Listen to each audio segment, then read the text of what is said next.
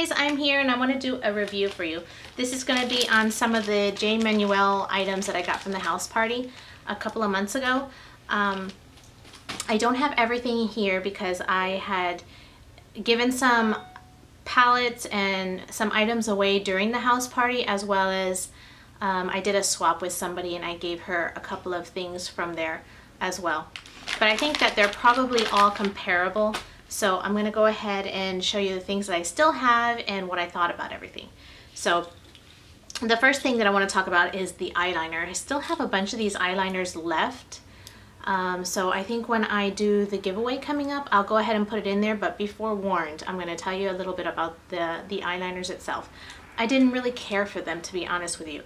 But, you know, if you want to try it out, I'll go ahead and throw this into the giveaway that I'm going to be having.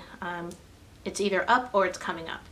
So the eyeliner is a very black eyeliner. It's in the color Wicked. It's really nice. It applies nicely, but it doesn't stay put. It moves all over the place. It doesn't stay, it doesn't set. Sometimes they move initially so you can kind of smudge them out.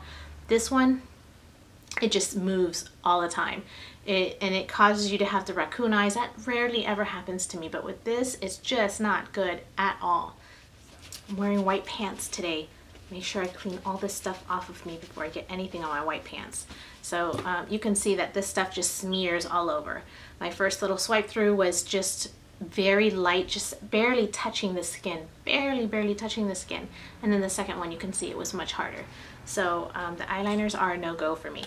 Next is going to be on the mascara. This mascara is supposed to be unique as you can turn this little knob and it will extend the mascara one, which you're probably not going to be able to tell on camera, but what happens is that when you turn it one way, it makes it wider, and then you turn it the other way and it makes the wand shorter. So you can get lengthening if it's longer, or thickening if you make a shorter wand. The mascara is nice. I like it. It's a nice mascara. Now everything here ranges between $30 and up, so it's quite pricey. Okay, this is one of the blush palettes that I have. This one is in Bella, and I really enjoy the blush palettes, to be honest. Okay, so when you pop it open, it's going to have a little brush that sits in here, which I haven't used, and then when you pop it open like this, there's the mirror, and then there's the blush. So this particular blush is like a peachy pink blush. It is really nice. I love the way the blushes apply. If there's anything in this collection that I was able to try out that I really liked, is the blush is one of them.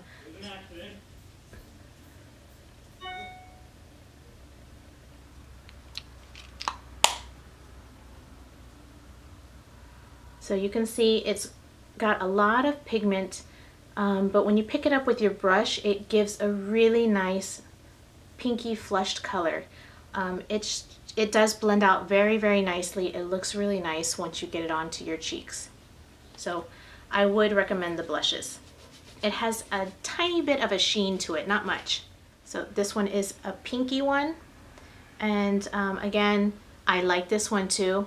This is a more bold colored pink blush, and it's a little bit wet still, so you can see if this is just, you know, straight on like this, but if you have your blush brush, it's not going to be so bold.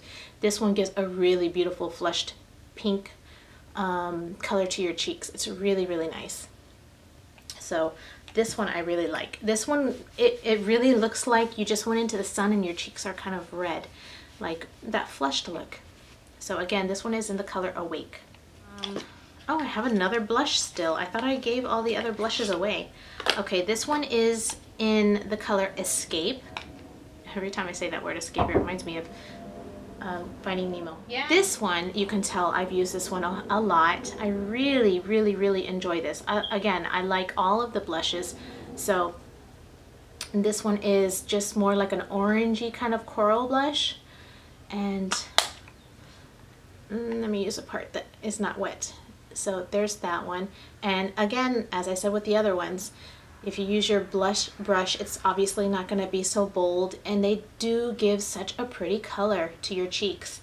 I really like it. You can also use them on the lips. You can put like some lip balm on and then put some of this color onto your lips.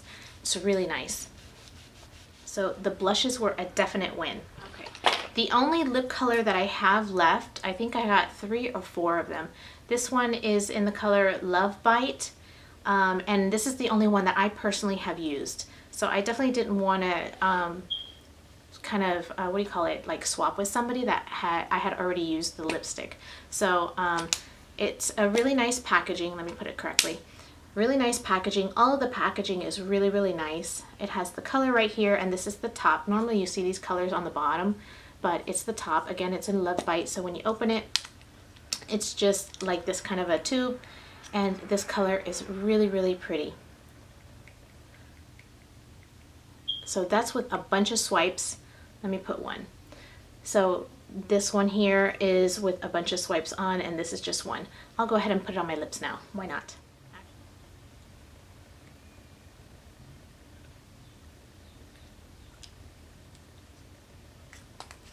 So this is Love Bite. I love this color. This lipstick is really nice. I gave a red one to my niece, and she's 20 something years old. Don't worry, she's my niece, but she's of age. And that red lipstick was all over her face. It was just here, like when it touched her hair, it got, and it stained. So when it touched her hair and it went onto her cheeks, she had lines, like red lines all over herself. It was just not good. That red lipstick was horrible. I haven't had that issue with this lipstick though. This color has been perfectly fine for me. Actually, this is the Skin Perfector. I still have a bunch of these shades left. Let me see. Most of them are the dark ones for deep skin tones. Let me see. And I have the lightest skin tone, which is almost like a white. And deep. Okay, these 4 are the deep skin tones, and then one of the very lightest light color. And then I have this Skin Perfector number 3. I think this one is a little bit dark for me if I'm not mistaken.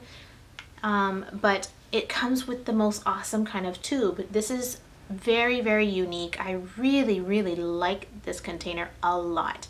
This foundation, it looks really nice on the skin. It wears really well. I really like the foundation as well. This shade is a tad bit dark for me, but I tend to mix this one with another one, depending on the time of year it is. But I just put a little tiny bit there. You can see how dark this one is. But you can also see the coverage that it gives. It gives an excellent coverage, and it feels really nice and light on the skin. It doesn't really feel like you have makeup on. This really wears well. So I would recommend the foundation. Again, it's called a Skin Perfector, so you let it set for a little bit, and it does dry on your skin. It's not going to leave that wet, moist look. I know that's a dark color. That's not my color. I have mine inside my bathroom somewhere. So these are the 2 shades that I kind of use depending on how my skin looks at the moment. The lightest one is a little bit too light, and then this one can be just right or sometimes too dark, so I can mix the 2 together. So I'm just going to put the darkest one here, a little tiny bit there, and then this one is the lighter one. This is medium filter number 1 and number 2. So again, I just love that there's squeezy here, so you can just squeeze the makeup right out of it. Let me zoom you in. What the hell was that? Okay, so you can see the consistency. It's not watery, but it's not thick either. So this is the medium number 1. This is the medium number 2. So, and then if you just take them both and kind of blend them together, then I get my perfect shade. So you can see how nice of a coverage that it is. So though that right there, I could probably do my whole face with it. It gives a really nice finish. It covers everything up. Okay, and the last thing that I have here is this quad. I gave the other 2 quads away. So this one is in the color Crave, and it's got 4 shades in there. It's got the purple, like a skin tone, and this bronzy burgundy, not burgundy, but coppery color, and then this dark blue. So I've used the whole palette before, and it comes out really nice. They do stay very nicely. However, they can rub off if you don't use a primer or anything like that. They may not last with you, so you do have to be kind of careful.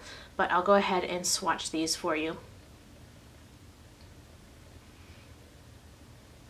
They're very, very soft, very smooth, and let me show you, let me put you up close and personal again.